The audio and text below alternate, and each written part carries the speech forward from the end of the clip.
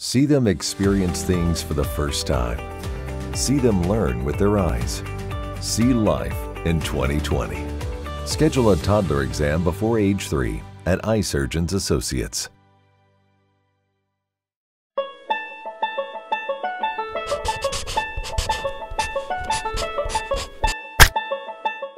Hello, and welcome to another episode of Creation Studio Grab and Go. This week, Miss April will be showing you how to make clothespin dragonflies. Hello, and welcome to Creation Studio Grab and Go edition. Today we are going to be making clothespin dragonflies. So they'll look kind of like this when you're finished. What you'll have in your bag is a clothespin, 2 eyes, some glue dots, and 2 sparkly pipe cleaners. So first what you'll do to create your dragonfly clothespin is, if you have some markers at home, you can certainly color, make a little design. I'm just going to do some dots.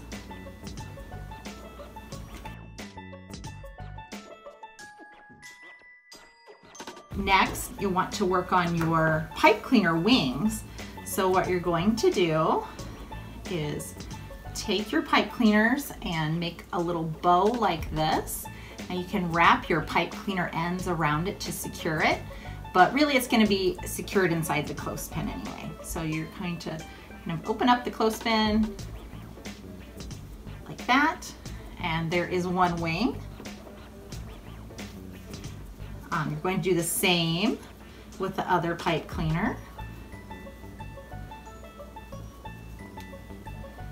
And again, you can wrap those pipe cleaner ends around, and then you can put that right inside your clothespin like that.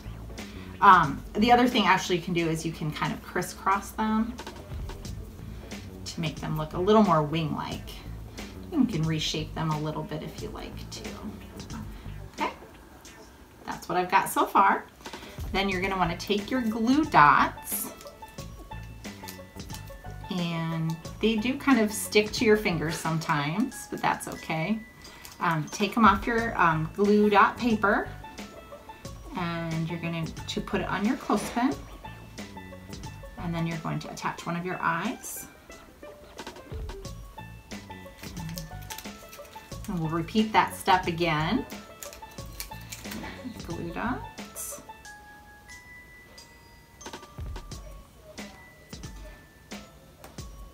And then you're going to stick on your other eye. And now you have a very nice dragonfly clothespin. Thanks for joining us. See you later. Thanks again for watching Creation Studio Grab and Go. Just as a reminder, you can come in and pick up the current and upcoming week's Grab and Go bags on Mondays during library hours. We have them in the youth services area. Next week, we are going to be making whirligigs. So until next week, bye.